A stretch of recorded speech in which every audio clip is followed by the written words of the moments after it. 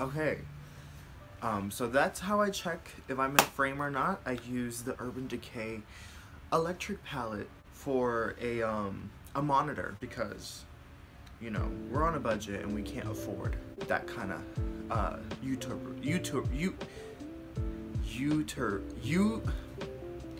YouTuber stuff. There we go. Oh my god. Hi everyone, it is me, Walter, and it's been a long time. It's been about like 3 years or 2 years since I've posted an actual video on here that's not like acting related or a monologue or a short clip of something. So this kind of feels natural to be just sitting down here. Also, you might, yeah.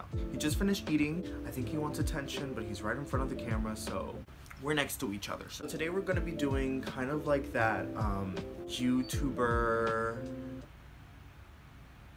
So today we're going to be doing that kind of like YouTuber like update video that everyone does once in a while when they disappear from a platform. I hope you guys are ready to sit down, chat, and talk. Why don't we get into it? Ooh. So where do we start? There has been so much, I'm trying not to curse, there's been so much crap. We've been all over the place. I kind of want to take out. So first,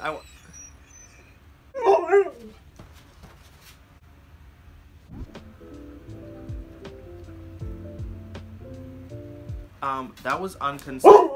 What I want to do with this channel for the future is I kind of want to start making videos again. And I know I said this the last time and I did not go through with it, so, you know, suck it. I feel like this year, things are definitely coming to fruition, and I feel like it's time, and I feel like something inside of me feels like, you know, I need to sit down and make some videos again. Oh, okay. Let's fix that. Leave me alone. Why do you do this at these times? It's like you want attention when I'm doing something that calls for my attention. You're a whore. Oh. So why don't we start with the acting portion? So as many of you know that, I've been kind of trying to pursue like a really cute acting career, you know, in the movies, in the shows, in the short films.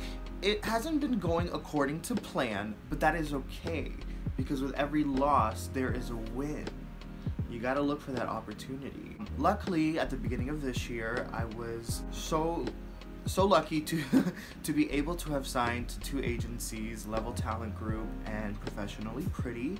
They have been keeping me super busy behind the scenes, making self-tapes, submitting, all that fun actor business side of stuff before, you know, you actually do the acting.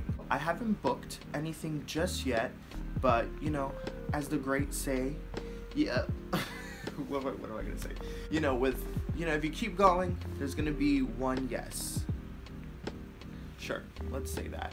It's been awesome, you know, getting into that routine of doing self-tapes, and you know, since we're kind of in this like new digital age, it's kind of like the new norm. I have yet to go to an in-person audition, also because of COVID, and so I like the fact that I can be home and just tape away, yell, scream, laugh, cry at the comfort of my own bedroom. That is basically what's going on with my acting career, if you would like to call it that. I'm also trying to invest in some new headshots. My old headshots are just not cutting it anymore. I look serious. I'm dead in the eyes, which is true. I'm always dead in the eyes. There's no life behind this face. So that is basically all the acting portion of this video. Why don't we move on to skating? Ooh! Okay, so we're now to skating. I've been skating for almost a year now. Almost a year. I have never kept a hobby this long, y'all. Like, it's kind of crazy. I will be turning 1 year old December 13th, so I'm trying to figure out what I want to do, if I want to get like a little cake, or if I want to do a photo shoot, or blah blah blah, some stupid shit like that. It's been a really tiresome but rewarding journey so far. When I first started, I did the 365 days of skate, mostly because I was unemployed and I had nothing to do. So I kind of did that one to myself. I lasted only to day 30 because FYI, TMI, I got a skate that was a little too small for me and I ended up having to lose my 2 big toenails. It wasn't up to me, they just died. I also started a local skate group called Tampa Skate Factory, in which I host events, meetups, and I post little fun stuff about skating. So that's also been something that's been driving me this year. Having a community that loves the same thing as you and then you all come together is kind of like so fun and so cool. There's a mutual understanding that everyone is just here to skate, have fun, chat, talk, meet new people, and that's what I love so much about it. I love the skate community here in Tampa. Everyone is so welcoming and nice, and so, you know, if you're ever out and you want to meet with us, just go on Tampa Skate Factory, a little promotion. So this one, okay, this one's new. This one's new. So I started a little thing called burlesque, subcategory boylesque. If you guys don't know what burlesque is, not that burlesque. Burlesque is the act of taking off clothes. That's what it is. It's technically stripping. Burlesque, it's kind of weird because it all happened all at once. I wanted to do burlesque back in like high school. I remember being a big fan of burlesque competition videos, so I would watch all these videos of these beautiful women on stage taking their clothes off, but so elegantly and so poised and so strategic and very, very in the moment. And can I do that? Am I able to do that? Hold and be, however you say that. Now look at me.